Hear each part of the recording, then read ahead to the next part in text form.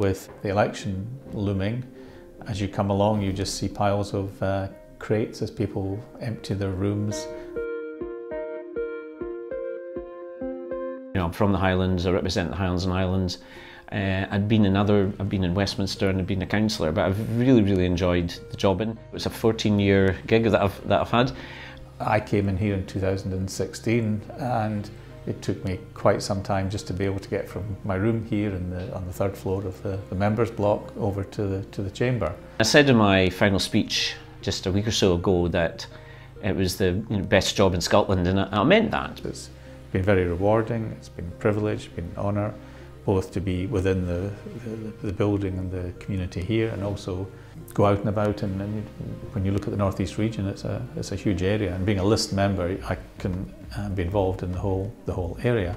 Certainly, I would say probably job satisfaction is highest when I can achieve success for individual constituents. And a lot of the time, all the MSPs will tell you this, just using the headed paper just cuts through some of that bureaucracy and fighting for individuals. There's a little room at the back of the chamber where we have tea and coffee, and virtually everybody passes through there during a day or a week. So if you have an issue, say to do with health, I mean, you could catch Jean Freeman and just speak to her. And because the Parliament is for 129 seats or something, you can know everybody.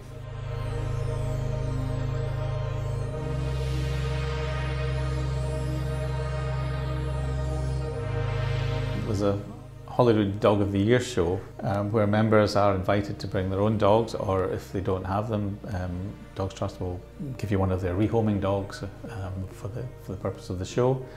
I think in my first year here, I was slightly cajoled into it because I thought, what is this? But she won. I can't say I won first prize, but we got second prize, so I was really pleased with that, and we'll take him away with me when I go, and that just sort of symbolises sort of settling in the first year, a bit of fun.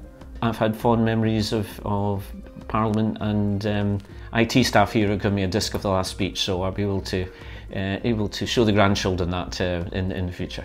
The Parliament continues, it rolls on. The members are important, but they change, but the chamber and all that goes on in it rolls on.